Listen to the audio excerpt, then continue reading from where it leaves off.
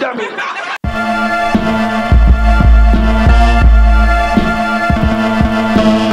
Yo, I did some more dumb stuff, y'all. Well, actually, two dumb things. Dummy. But the first dumb thing is I got this big heavy boy. Well. If it ain't serious, Lucy, Big Boy Green. I've been waiting a long time for this little boy. I got this boy's huge. Gotta hide behind it. Got the MPC 60, y'all. After months and months of saving, I got it. And the second dumb thing was this. Dummy! Dummy! One little change up. Got my hair twisted. I don't like it, but I can't keep the wife off me now. She be hiding around corners ready to pounce on me, so I'm gonna have to watch this out. I'm a middle-aged man. I can't perform like that no more. I'm not a teenager. George? Oh, come on, we sound too tired. Anyway, MPC 60. What can you say about it? I guess this will be the great-granddaddy, if the 3000 is the granddaddy. I had it for a couple days, and right now it's stock. So it only has 750 kilobytes of memory, which is half a floppy disk. Half of a floppy disk. Running into problems with saving sounds on here. I get about 3 or 4 sounds in, and then I run out of memory. So this is gonna be a two-parter. First part is stock. I'm gonna go through it, all the stock features, but I already purchased the upgrade, the EEPROMs, the chips. So they came yesterday. I don't wanna install them yet because I'm getting used to just the stock workflow, which is, I haven't figured out how to make the sounds cut off from one pad to another, to change it from, in the 3000, the poly, to put it on mono, so only one sample play at a time. Haven't figured out how to change that yet. What else? Oh, I love the 12-bit, that crunchy sound, that old school, you know, boom bap, poof, poof, poof. You can hear it, the crunch of it. All right.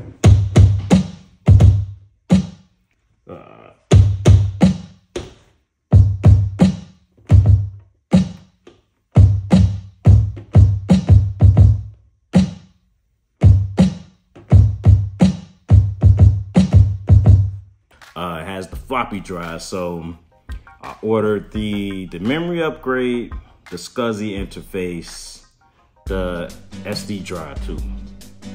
So I'm waiting on all that stuff to come. That's gonna be the part 2 once I upgrade it, and that'll make the OS very similar to the 3000 OS. It's the 3.15 Vimano? Can't remember which one, but I ordered that. And once that come, I'll shoot the part 2, but I'm familiar with the 3000, so that'll be easy. I'm finding it difficult to go through most of the functions on this and make a beat. Like, it's similar to the 3000, but not quite. You know, most of the sounds, well, actually, it's a monophonic sampler, so not getting stereo. We get stereo outs, but then you gotta pan your sounds left or right. But getting used to the workflow, getting used to sampling and assigning pads or assigning sounds to pads. So with this, it's not necessarily pad number, it's sound that corresponds to the pad. So like the bottom corner, which would be pad 1, on here is hi-hat. And you have to assign the sound to hi-hats. And I generally like my kick right there. My kicks, usually the first row, my snare is the second. But if I'm only sampling one sound, I put the kick on 1 and put the snare on 5 or 6. 6 because I want it directly on top most of the time. Then I'll put the hi-hat on 3, which is snare on here, or 4, which is bass, and put all my samples at the top. If I'm not doing the row, the kicks on the bottom, the snares in the middle, hi-hats on the 3rd, and then bass, whatever, one-offs up at the top. Only has 2 sound banks. It doesn't have 4 yet, so only 32 different sounds. Interesting, the slider on this, it's called the hi-hat decay. So the bottom corner, pad 1, you can assign 3 sounds to this pad. And I think that's interesting. It should have been on all pads, but it probably would have got a little confusing because then you would have to put it all on one. But anyhow, hi-hat decay. Based on the slider, you can load those 3 sounds, and based on the slider position is which sound to play. So if you have it at the top, it'll play the hi-hat, the open. Then if you put it in the middle, it'll play the mid, and then I think the bottom 0 is closed. Could be opposite. I'll have to check that again.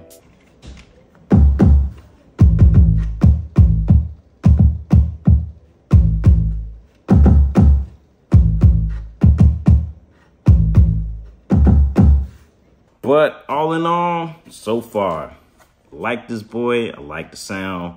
Like the sampling is 12-bit.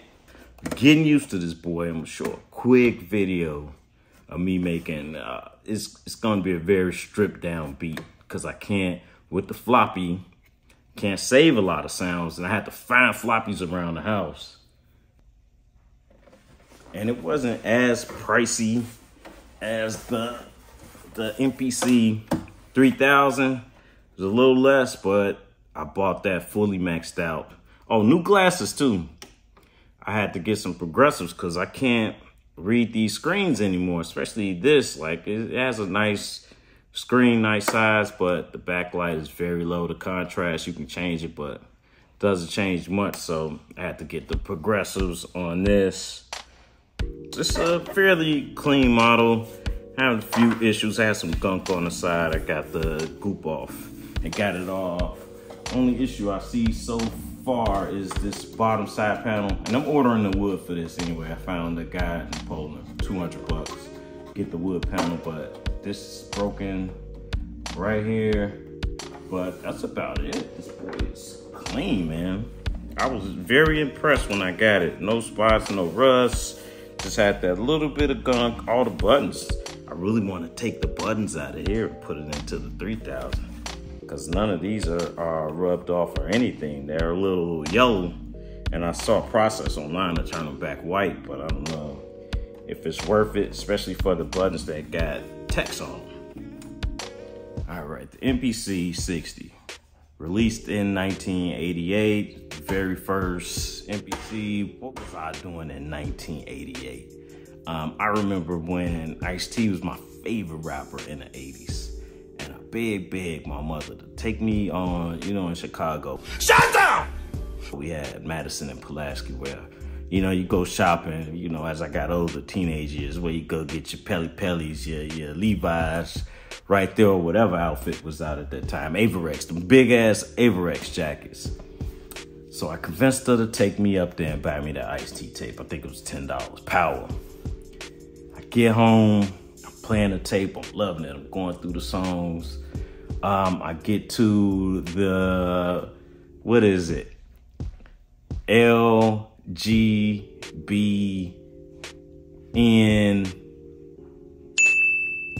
AF song.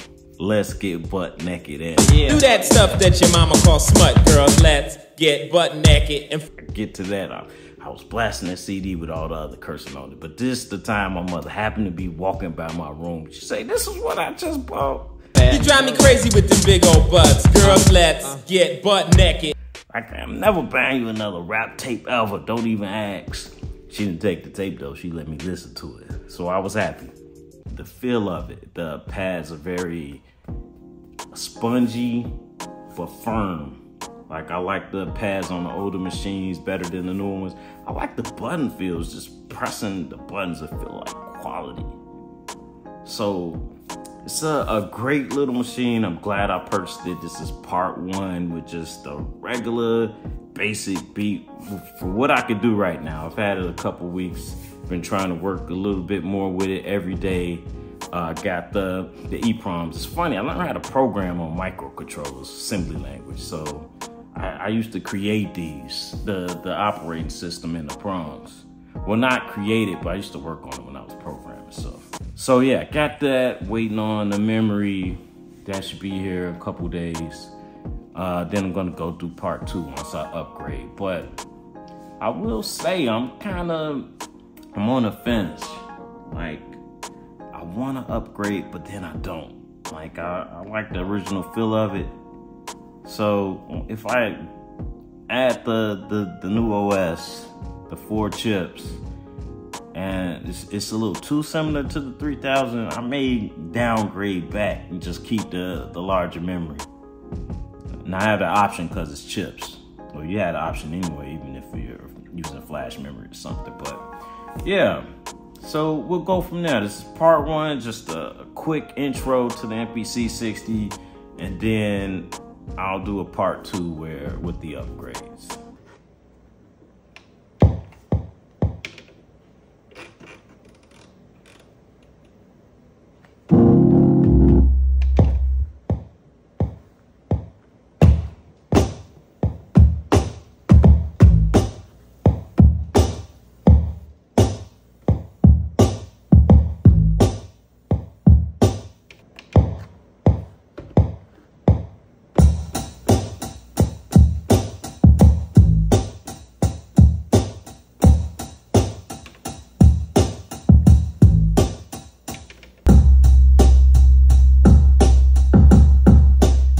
Decay, if you hit after, you can change it after the fact. So put the 808 in there.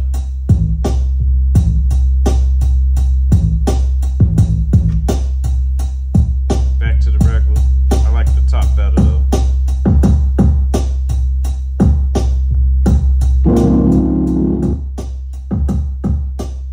Alright. Let me add this Rhodes in.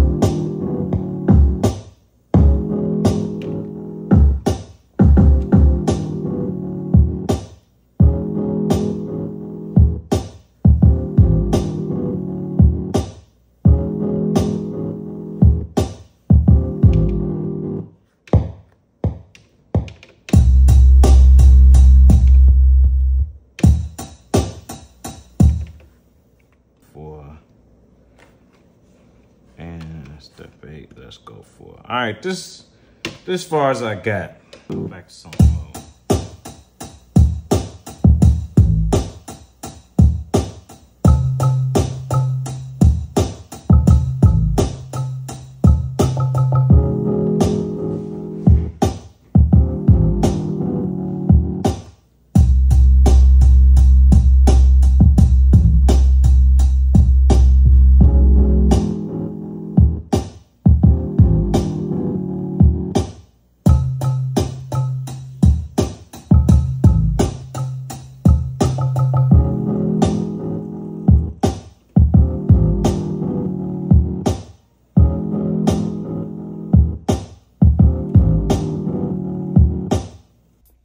In conclusion, let me go through a couple of cons for the MPC 60.